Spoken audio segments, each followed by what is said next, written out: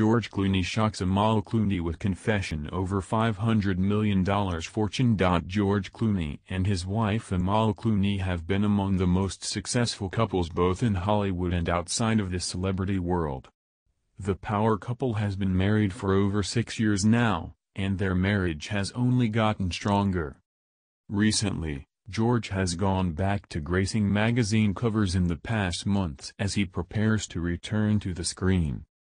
In one of his interviews, George confessed to having spoken to Amal fleetingly about his $500 million fortune. Clooney's huge fortune apparently is not going to be inherited by his much younger wife and mother of his children. George tells the story regarding the time he wrote his will back when he met Amal.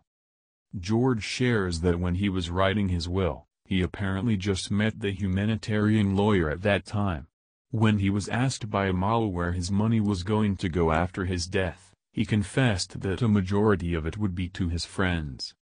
"I just met Amal, but we weren't dating, and I was making out my will, and I was like, well, I am going to give to these guys, so why wait until we are all buying dentures?"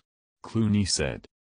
He explains that most of his friends have family and children that they are putting through college and such, and most of them did not get as lucky as he did in life. George further shared that he was broke for a long time and pretty much did not have anything, leading him to appreciate what he has and which only made him more aware of how hard life can be. Sharing the story of his own mother to the magazine, George narrates that his mother really had it hard back in the days. He continued saying that his mother was working 2 jobs while taking care of him and his brother at just 19. Other subjects that Ocean's 8 actor talked about is his quiet life in Oxfordshire.